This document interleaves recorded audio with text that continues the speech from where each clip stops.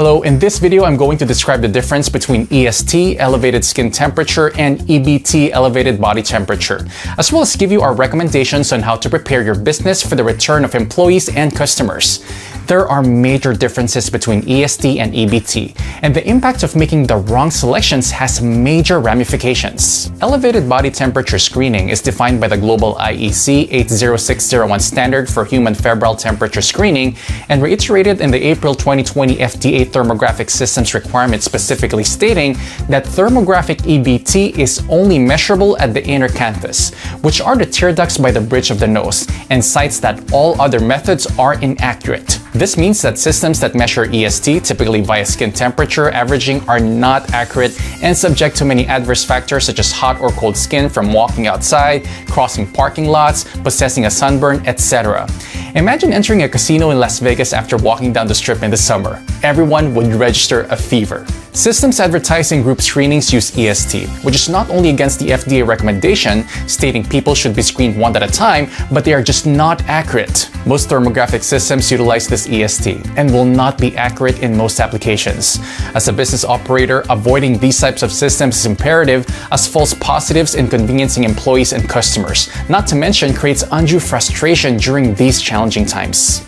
So now that we've learned why the elevated skin temperature EBT method is not the way to go, let's hear what the officials have to say about thermal temperature screening.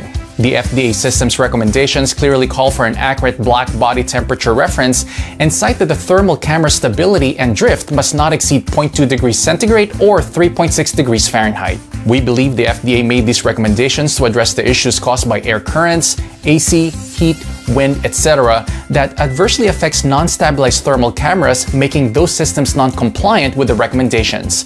Remember, this is all about stability, which equals accuracy. So now we know what the officials say, it's time to bring in the experts. The Jogan Thermal Checkpoint engineering team, with over 100 years of collective thermal imaging experience, ensured that the Jogan Thermal Checkpoint meets and exceeds the IEC 80601 standards and the new FDA recommendations by measuring for elevated body temperatures at the inner canthus, or tear ducts, and replicating a laboratory-style precision environment in real-world applications.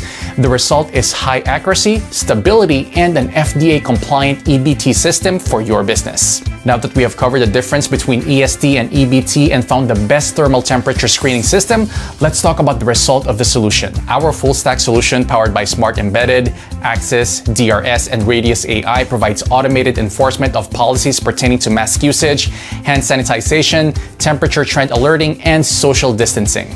This enterprise-level solution allows simple integration to popular VMS and access control systems, maximizing functionality.